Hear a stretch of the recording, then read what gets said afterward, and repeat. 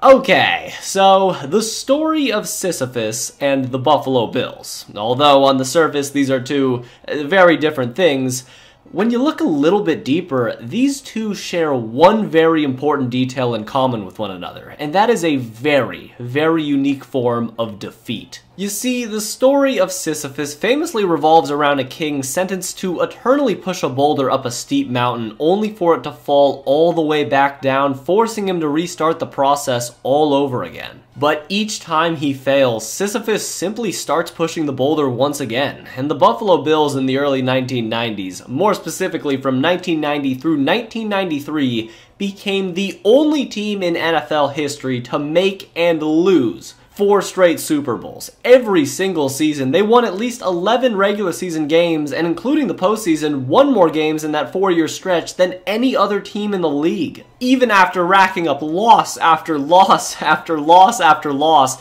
nothing stopped this Bills team from getting back on the saddle and running it back for another year. So if you're ready, I'm ready. Let's get into some pain and truly figure out how it was possible for the Buffalo Bills to lose and make the Super Bowl for 4 years in a row.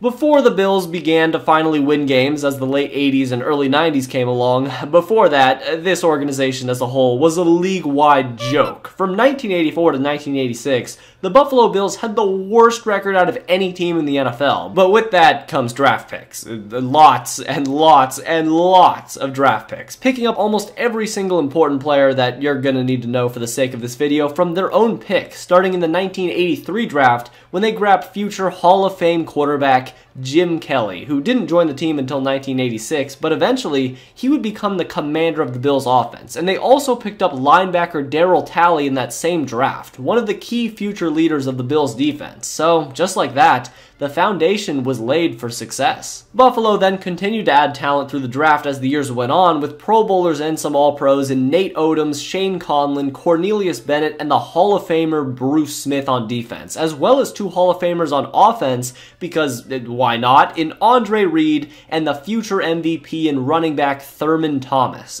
Pretty much the only guy who Buffalo would have that wasn't drafted by them was former Packers Hall of Fame wide receiver James Lofton, and what this team was about to do to the NFL, it shouldn't have been a surprise to anyone. So they had all of that meat, and I still haven't even mentioned arguably the most important man this team had to offer, and that was their head coach Marv Levy, who was hired at the age of 62, and with that, we're ready to start the 1990 season, where before the year, head coach Marv Levy and offensive coordinator Ted Marchibroda used some pretty petty strategies to take this Bills team to the next level. You see, in 1988, the Buffalo Bills were a great team. They won 12 games and made it to the AFC Championship game, where they would play the Cincinnati Bengals, led by MVP quarterback Boomer Esiason, and their revolutionary new offense concept, where they would pretty much run a 2-minute drill no-huddle offense for the entire game, tiring out defenses, dropping a 28 whopper per game, which was a ton for 1988 standards. Now, the problem was the Bengals would face the Bills in that AFC Championship game, and right before the game began, Marv Levy wasn't having any of these new fancy offensive plays. It breaks the rules of football. How dare anyone defile this holy game? And somehow,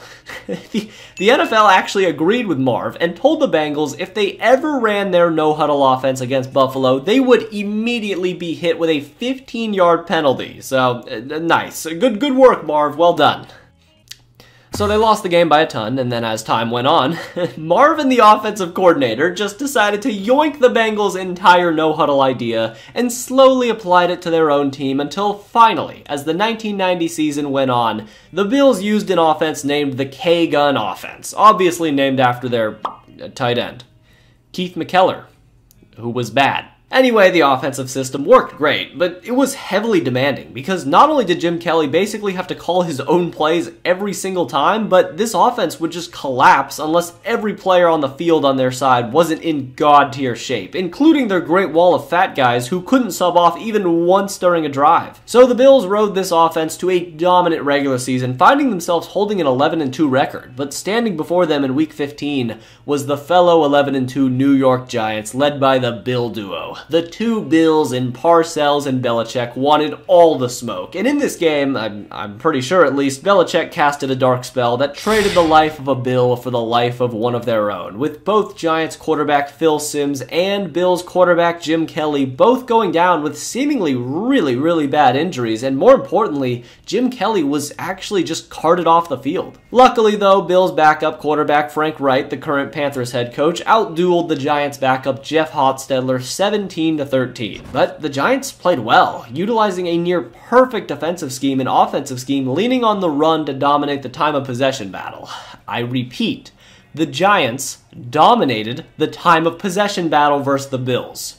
Remember that in the future. It's going to be pretty important. Anyway, although the loss of Kelly for an undisclosed amount of time seemed devastating, I mean it was, but in the past and even in more recent times, we've seen certain girthed up big men lead their teams to magical seasons, so either team's potential Super Bowl hopes weren't dead yet. Behind Frank Wright, the Bills finished the regular season splitting their last two games, but sealed home field advantage throughout the playoffs with a win versus the Dolphins, so now going into their divisional round against none other than Dan Marino and the Dolphins, all eyes turned to Jim Kelly to see if he could somehow miraculously get healthy enough for this ever-important playoff game.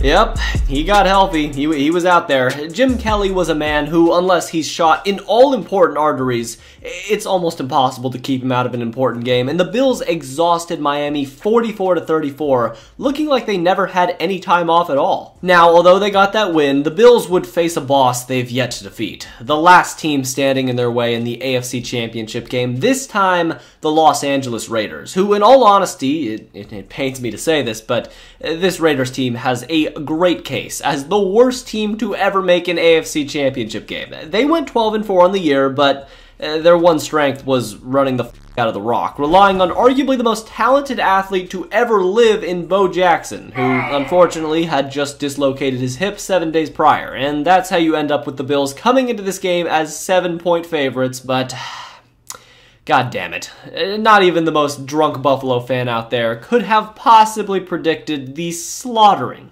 the absolute butchering that took place in this one AFC Championship game. Raider just as good.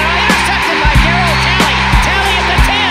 Talley, touchdown, Buffalo! Oh yeah, man, I love being a Raiders fan. So after that nail-biter, the Bills were in the Super Bowl. For the first time in their franchise's history, the Buffalo Bills made it to the big game where their opponent was Bill. Both of them. Again. Now, this wasn't actually too bad, though, because remember, they did beat the Giants earlier this year, even without Jim Kelly for a solid portion of that game, and Phil Simms, the Giants quarterback, was still injured, so the two teams were set to run it back versus one another, with Belichick's spell now seemingly backfiring on his own men. On paper, the Bills were the clear favorites. They simply just had more talent. I mean, Buffalo's 10 Pro Bowlers is much more than the Giants' respectable 7, and there's not much more to football than that, right? Right? So the game began. Giants vs. Bills in Super Bowl 25. And believe it or not, but through the first quarter and a half, fate seemed to be on the Bills' side. They were hauling ass up the mountain, moving the boulder with them, getting some lucky breaks on offense and a free safety after Jeff Hostetler tripped on his own man. So now with 8 minutes and 18 seconds left in the second quarter, not only were the Bills in full control of a 2-possession lead, but because of the safety they just picked up, forced sort of by Defensive Player of the Year Bruce Smith, they were now getting the ball as well, giving Jim Kelly and the offense a golden opportunity to possibly permanently demoralize the Giants with an imposing touchdown drive. However, instead the Bills just pissed all over this gift given to them with an Andre Reed drop, Kelly overthrow, and a third down dump off to nothing. The Buffalo Bills just went 3 and out, burning a grand total of 18 seconds off the clock, playing right into the hands of the Sith Lord. But once again, the Giants' offense just continued to trip over themselves, and once the Bills got the ball right back, it was now someone else's turn to fumble the bag. This time it was the Pro Bowl left tackle Will Wolford picking up a false start on 3rd and 2, which meant their 5-yard gain on the very next play resulted in a 4th and 2, where in the modern age you'd commonly find teams going for it in this position, but I guess now wasn't the time. And the Bills punted back to the Giants, this time taking just over a singular minute off the clock. Then, as the game raged on, the Giants started to finally move the ball, scoring 2 touchdowns, one on the final drive of the second quarter and the second on the opening drive of the third quarter, which resulted in,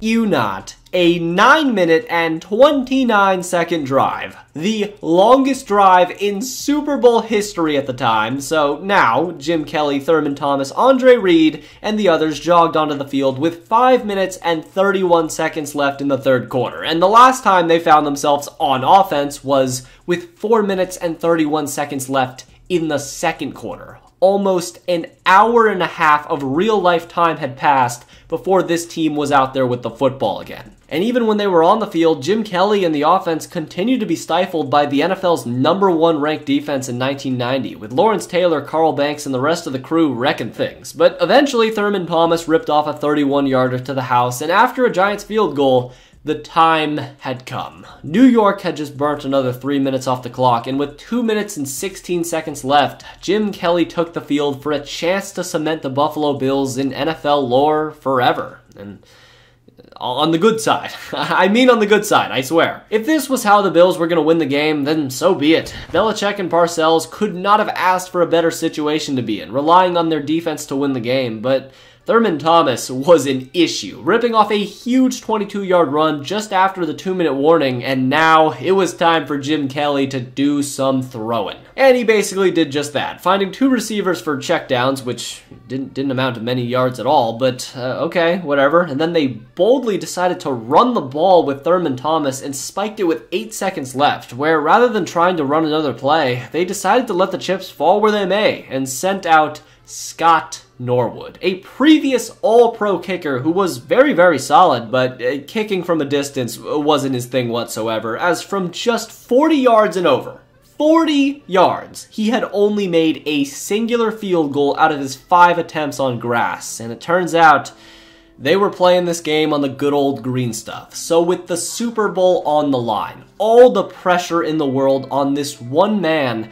this 47-yard field goal attempt was far from free. And then it happened. Scott Norwood stepped up to the plate, and the boulder rolled all the way back down the mountain. There's a kick. It is up. It is no good. No one missed. So yeah, that's how Chapter 1 concludes, with a swift, strategically placed kick right into the balls. The Giants did exactly what they set out to do, decimating the Bills in the time of possession battle, 40 minutes to just 19. But with the dust settled, after the game ended, although Scott Norwood obviously takes a large portion of the blame, so should everybody. Marv Levy could have done a better job with clock management, Kelly missed throws, the receivers dropped passes, and the defense allowed the Giants, led by their backup quarterback still, Jeff Hostetler, to walk all over them in crucial moments, letting plays like this happen, which, I mean, okay, to be honest, this was really just impressive on Mark Ingram's part, but still, I mean, you understand what I'm trying to say, right? The point I'm trying to make is this was a team. They all felt accountable for this loss, and when they all showed up to work the next day, they all just felt defeated and sad, but Marv Levy knew how to rally his troops, and after posting a poem on the board, that would motivate all Bills players to run it back and give everything they had for at least one more season.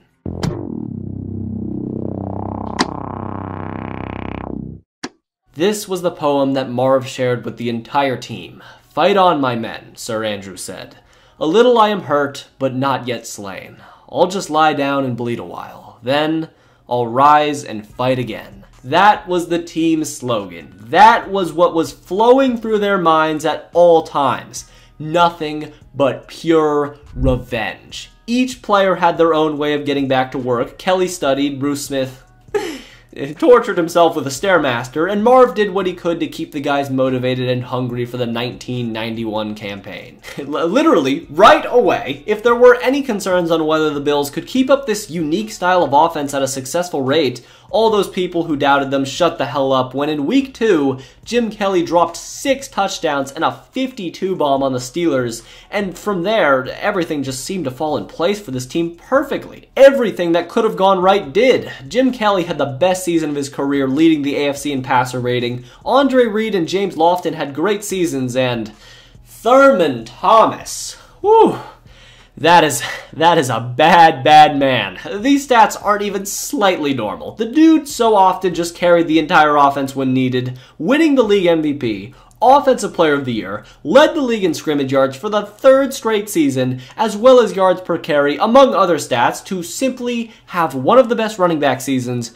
we've still ever seen. It all just seemed to go perfectly, right? Well, there were some problems. The castle came crashing down in Week 6 when the Bills got shellacked by the Kansas City Chiefs 33-6, and things got even worse as the year went on the defensive side of the ball at least, because Buffalo would be without a few guys. But of course, the most notable human to mention here is this thing, the Bruce. He was knocked out of action with knee issues from weeks 1 through 4 and 6 through 13, so other guys like Cornelius Bennett and Darryl Talley had to do what they could to hold down the fort while the offense simply outscored everyone to lead the Bills to a 13-3 record and a 4th straight division crown. So it was time for the playoffs once again, and this team was pissed the hell off, obviously, but they still needed to keep their cool and handle business like gentlemen, which they did in the divisional round versus Kansas City, returning their L the Chiefs handed them earlier this year, and now moved on to the AFC Championship, this time versus a more evenly matched opponent from the AFC West, the Denver Broncos. A team with Super Bowl DNA already, and now this game had a perfect narrative going for it. The all but inevitable shootout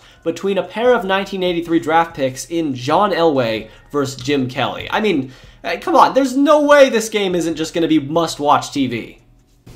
Well, it turns out this game was must-watch TV if you enjoy watching paint dry, because you'd probably get more entertainment from stabbing yourself with a fork than watching these highlights. I'm not gonna lie to you, it was a rough watch. Both Elway and Kelly heavily struggled versus great defenses at full strength, and the Bills, who failed to log a single offensive touchdown all game, were bailed out by the defense once more, getting a pick 6, and did their best to never look back. However, before it was over, Buffalo did get a little scare when John Elway got injured. Backup quarterback and future Broncos head coach, ironically, Gary Kubiak, came in and injected life into this dying animal and eventually got the Broncos down the field to bring the game to within 3. And then the chaos truly ensued when the Broncos whipped out whatever the hell this was and actually got the onside kick. Sweet God, the Bills are choking. So with every Bills fan in attendance in a state of shock, Kubiak dropped back to pass, and the Broncos fumbled. Game over, Bills win, Broncos lose. And now, Buffalo had won and was going to the Super Bowl for the 2nd straight year. Except, no disrespect to the Giants from last year, because they were great, but the team that awaited for the Bills this season was just a whole different monster. The 1991 Washington Redacteds. This team had everything. An elite defense led by Hall of Famers, an elite offense led by Hall of Famers, an elite kicker, a Hall of Fame coach, and most notably, one of the best and easily the most iconic offensive line in NFL history, being nicknamed the Hogs, as a reward for their play, and unfortunately for the Bills, this is where the boulder starts to slip a little. So stay with me, but the week leading up to the Super Bowl, remember, is always just nuts, right? Everyone's getting interviewed everywhere. It's just so confusing. But that being said, everyone usually just gives the normal response where you say, oh, we respect our opponent and we're going to go out and do the best we can to try to win the game, right?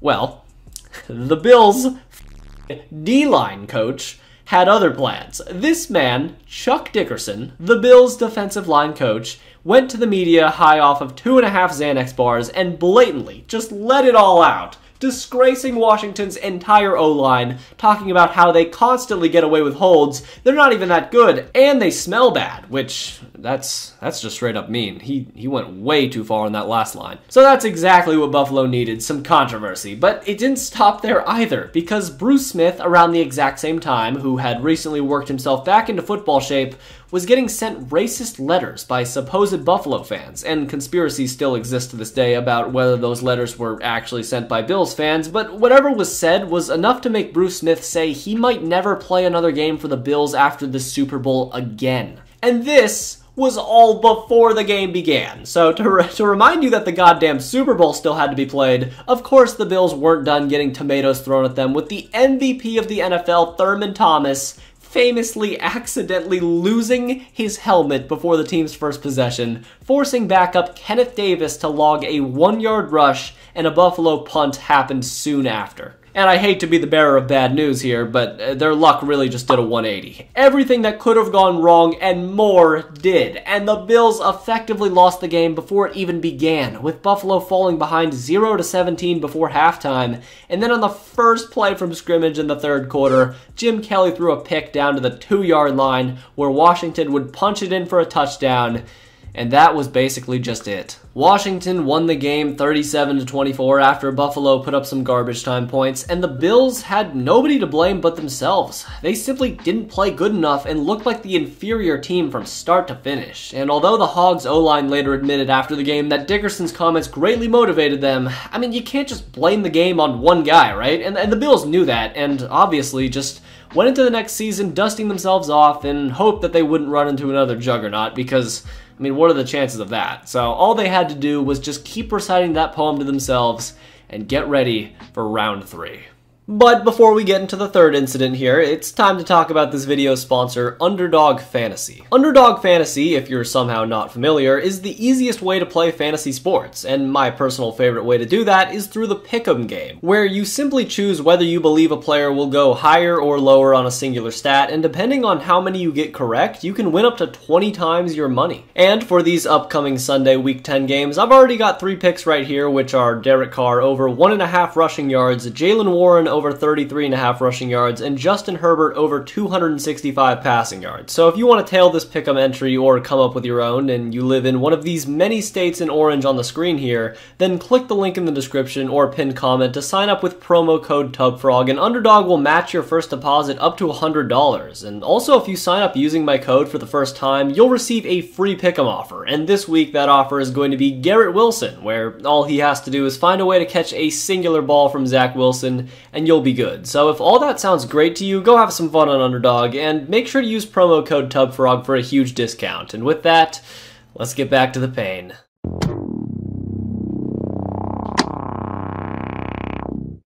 To start the 1992 season, although many people had questions regarding how much more this team could take, the Bills still proved they were at least on the surface the same old Bills, handing the ascending 49ers one of their 2 losses on the year in a 34-31 shootout, where for the first time in NFL history, there wasn't a single punt from either side. The Bills then proceeded to fall once again to a Raiders team that would finish with a losing record, but if there was one team that was going to have to take the adversity test and pass it, it would be these Bills, who rallied to bring their season all the way back to enter a Week 17 matchup versus the Houston Oilers at 11-4. All they had to do was win this game, and they were in the divisional round. But the football gods had other plans, and in this game and afterwards, the Buffalo Bills would face by far their hardest challenge during this 3-year run and counting. And Kelly is down holding his knee. Jim Kelly was hurt, and not only were the Bills going to be without their Hall of Fame quarterback,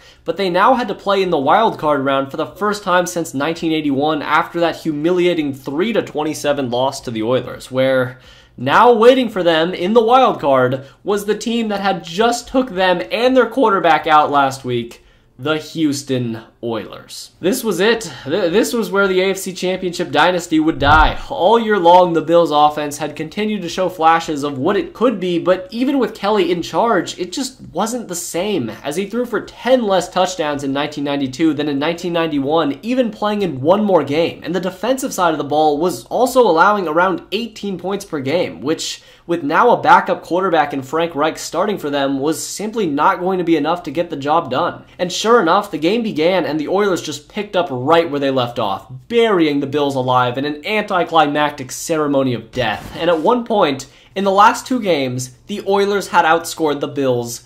62-6. And in this wildcard game, I mean, at one point, hold on, can you believe this?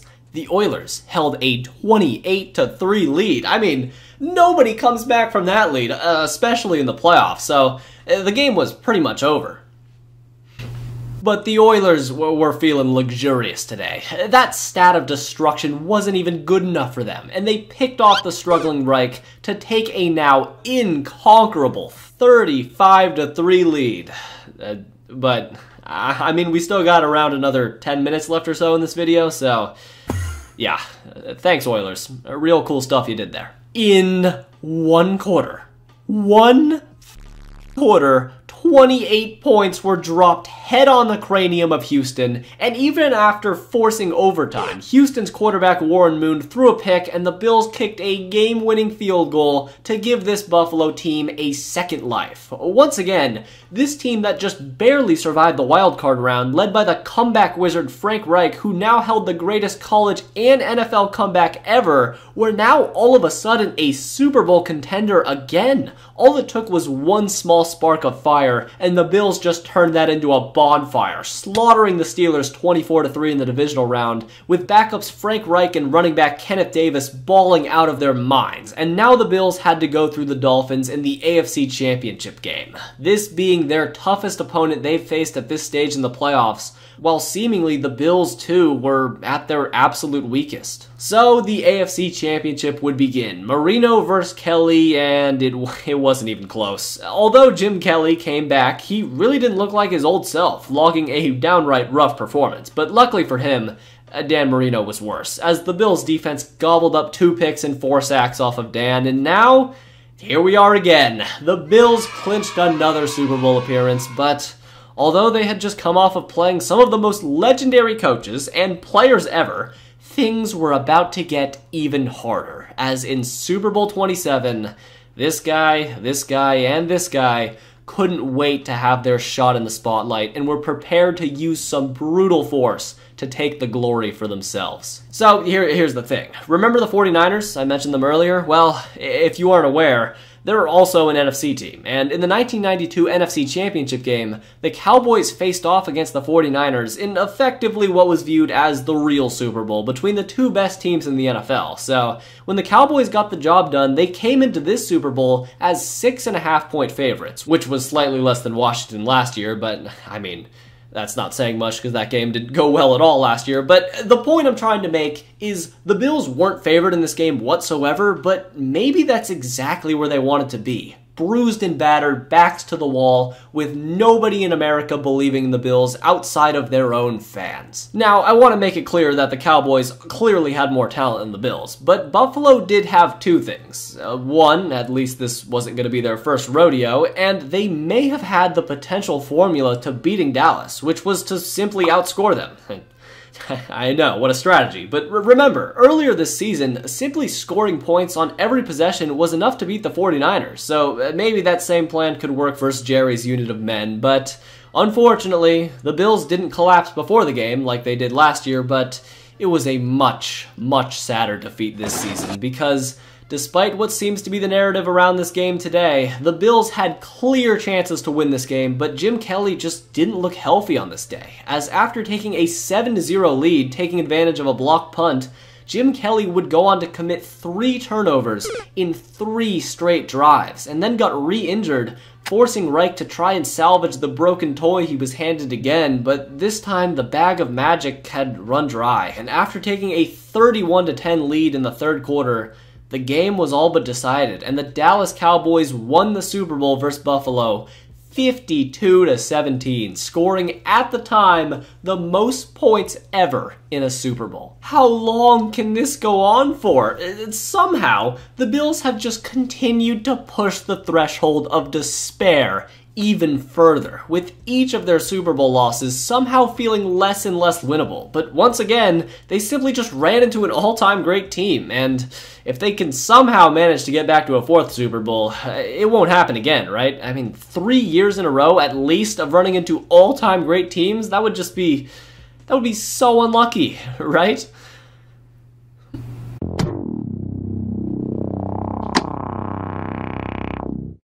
At this point, you know how it goes. The Bills still maintained the same core with their big 3 in offense in Kelly, Thurman Thomas, and Andre Reed, doing the usual thing even with the loss of James Lofton, leading the team to a 7-1 record, including a massive Week 2 win versus the Dallas Cowboys, albeit without Emmitt Smith, but still, a win is a win. And what this game proved is that regardless of who's out there, like it or not, this Bills team was still a very real threat to win it all. However, they did start to drop a few games here and there, but still managed to finish the season relatively healthy with a 12-4 record, and due to the Dolphins losing 3 more games than the year prior, the Bills snatched the division crown and held yet another home divisional game versus their playoff punching bag, the Los Angeles Raiders. But let's take a step back here for just a second though, because with the entire Bills core aging and free agency breakthrough coming soon, this was the Bills' last chance to finally win a Super Bowl. They had bled so much that they simply could not get up any longer. This year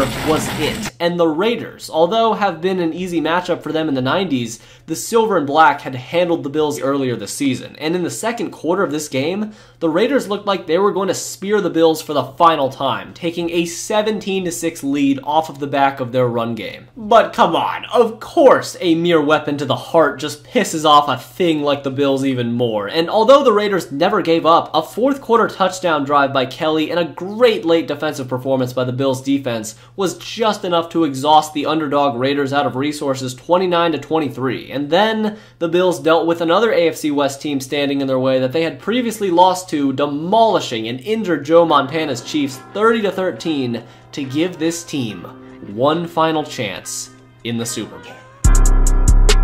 A Super Bowl rematch. For the first time in NFL history, the exact same two teams would face off against one another for the second year in a row. And for Buffalo, they truly, seemingly had nothing to lose. Dallas was once again the up-and-coming heavy favorites, and the Bills were a team that everyone had simply given up on. Once again, the real Super Bowl was 49ers versus Cowboys. I mean, the Bills aren't even a real contender. The AFC is a complete joke, and although there was definitely some truth to that statement, maybe, just maybe, 1994, and technically the 1993 season, was finally going to be the year of the Buffalo Bills. The team was still holding on by a thread to Marv Levy's inspirational war stories. This team just had one more river left to cross, but the pressure on Buffalo for this rematch seemed to be absurdly high, but in a weird way, because there wasn't much pressure to win the game, more so to not lose. The thought of being known as the NFL team that made and lost 4 Super Bowls in a row corrupted the Bills from the inside, and they had to do all they could to fight those thoughts all the way until after the game, when they could make everyone just shut up for good. And maybe, if they needed some more added motivation, Cowboys head coach Jimmy Johnson made the cardinal sin of trash-talking the opponent before the game, possibly by accident, saying Buffalo probably isn't feeling great because they've lost 4 Super Bowls in a row, but you know, it had only been 3 at the time, so bold move by Jimmy to say that. And as the game began in the final hour of the Bills' destiny-deciding game, the first 30 minutes went really, really well. Buffalo was in control of the game, and the defense caused a world of trouble for Dallas's offense. And it even seemed like fate was on their side, with the 70-year-old Marv Levy getting knocked down, bled a little, and then got right back up. But for how inspirational that was, even so, the Bills made mistakes that could have allowed them to pull away with a larger lead. A 13-6 lead going into a long halftime break is still very, very solid, and was a shocking development for most people watching this game live. I cannot stress this enough. The Buffalo Bills were in full control of this Super Bowl in the first half, and still, for reasons that I can't fully understand, I have my own theories, but I don't get it, the Bills walked into the locker room, and according to sources such as Troy Aikman, who was actually there in person, when the Bills were walking back to their locker room, entering halftime, they just seemed tired and sick, like they didn't even want to go back out there for the second half. The team was losing motivation by the second, feeling like things were almost going too well for them, and eventually the law of averages was going to set in, and I mean, even O.J. Simpson seemingly saw it coming. If the Bills were happy with the first half, they certainly didn't show it. Very somber group of guys coming in. There was no talk about great first half. Thank you, O.J. What a truly good and honest man he is. Foreboding, a term used to describe a feeling that something bad will happen, seemingly just took over the locker room. And call it what you may, fate, destiny, or whatever, but I firmly believe the Bills bought into their own downfall enough to turn it into a reality. All those motivational war stories bestowed upon them by Marv had just started to fall flat all of a sudden. Why would we ever believe in these stupid poems and motivational stories if all they've ever done was brought us more and more pain? So to start the third quarter, on the third play of the second half, Thurman Thomas seemingly drank the Kool-Aid too and coughed the ball up to Dallas, resulting in a 46-yard touchdown. And from there on out, this game was over. Dallas was unstoppable and Buffalo's tank was simply empty, with the Cowboys marching on to their second Super Bowl in a row. And on the other side of the field, the Buffalo Bills did the impossible. 4 years in a row, 4 Super Bowl appearances, and 0 Super Bowl victories. And just to try and get more context about what the mentality of this Bills team was during this 4-year Super Bowl run, I actually just asked Jim Kelly himself to see how the team was able to stay so mentally tough during this 4-year period, and this was his answer. But from your notes, it said that you're doing a documentary, God bless you, on the 4 Super Bowls, and boy, I'll tell you what, those were some fun days. There's no doubt about it. The first one, as you well know, the wide right, it doesn't matter. Scott Norwood was the guy that got us there. So I never would point a finger at him or blame him. I should have got a little closer, maybe put it on the left hash, whatever the case may be. We did together as a team, and then, of course, going to 2 and not winning at 3. But after the third one, I wasn't sure what my teammates, how they would react, because all the negativity after that third one, oh, we don't want the Bills back. Yeah, I get all that. But, you know, going into that 4th Super Bowl, I knew that they would work out. Bruce and Thurman and Andre and, you know, Will and Ken Hall and a bunch of the guys, Cornelius. I knew they would work out. I mean, that's what you do for football. You get prepared. But when you hear all that negativity, I wasn't sure going into training camp how the mental part would be. But it took one day. And I knew that these guys were ready. And our motto was, let's piss everybody off. Let's go back for 4. And we did. And unfortunately, as you well know, we didn't win. But we never gave up. The closeness of our family right now, our Bills family, couldn't be any better. We still keep in touch. We still do things together. I am very blessed that I have some great, great friends, great teammates, and, of course, a Hall of Fame, unbelievable coach in Marv Levy. He was the best. He was the greatest leader there ever was. So, TubFrog, you take care of yourself. God bless you. Good luck on this documentary. The last thing that I have to say as a former Buffalo Bill, let's go, Buffalo! Take care. God bless you, bud. Huge thanks to Jim Kelly for that insight, but in our timeline, after all 4 Super Bowls concluded, it was now all officially over. Everything was finalized and entered into the history books as Buffalo lied on the floor and bled to death. And to this very day, they have gotten back up, but they just keep getting knocked back down to bleed more and more. The Bills have continued to fall victim to all-time great teams with all-time great talent, so maybe the Buffalo Bills will forever have one purpose in this barren wasteland we call the NFL, and that purpose is to forever push their boulder until they almost reach the top of the mountain, until it falls all the way back down to the beginning, painfully forcing them to restart the cycle all over again. Anyways, if you like this video, then subscribe, and shout out to all my Patreons on the screen here. You can support me, the link is in the description if you want, it's only $1. But if you like this video, then watch this video right here that I just did on every single quarterback that came after Dan Marino and how they all pretty much sucked. It's pretty good, trust me. But anyways, until next time.